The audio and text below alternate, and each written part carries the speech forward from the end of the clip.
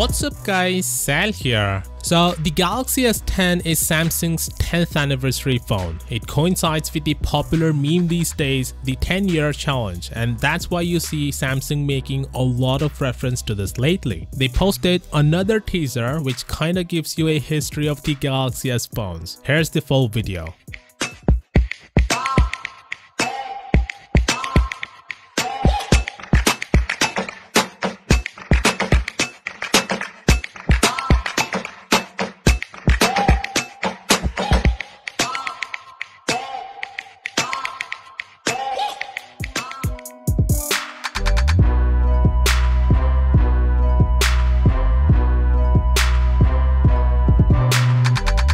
Battery life is one of the most important aspects of a phone. People want a phone that comfortably lasts all day with heavy usage without the need to plug it back again in the middle. It's a well-known fact that having a higher capacity battery doesn't necessarily mean that you'll get a better battery life. There are phones out there with 5000 mAh battery that hardly lasts a day of use. So it's very important for OEMs to optimize the battery so that it lasts longer. There's a reason iPhones have good battery life even with mediocre sized batteries. That's because Apple does a great job in the optimization of these batteries. And thankfully, the Galaxy S10 will also feature an excellent battery optimization as well. Samsung flagships are getting a bump in the capacity this year, and coupled with the newer, more energy efficient processors and battery optimization, you can expect the Galaxy S10 to last comfortably all day with moderate to heavy usage. He also says the S10 will have an advanced cooling system. The Note 9 has a water carbon cooling system that ensures the device doesn't overheat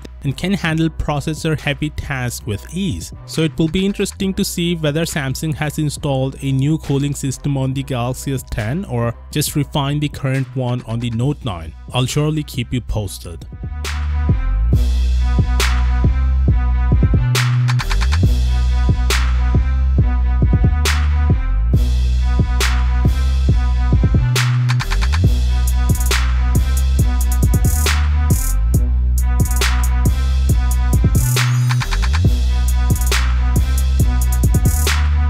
So Samsung is replacing the plastic packaging with sustainable materials. Samsung officially said that from the first half of 2019, all phones, tablets, and home appliances will have new packaging made of eco-friendly materials. One important change here is that the charger is now going to be matte instead of glossy, thus eliminating the need for a protective film. This is a great move. Apple's already doing it, and I hope other companies follow this as well. Of course, that being said, Samsung will unveil the Galaxy S10 on February 20th, followed by a release on March 8th. Do consider subscribing for all the latest update on the Galaxy S10, and as always, I'll see y'all tomorrow.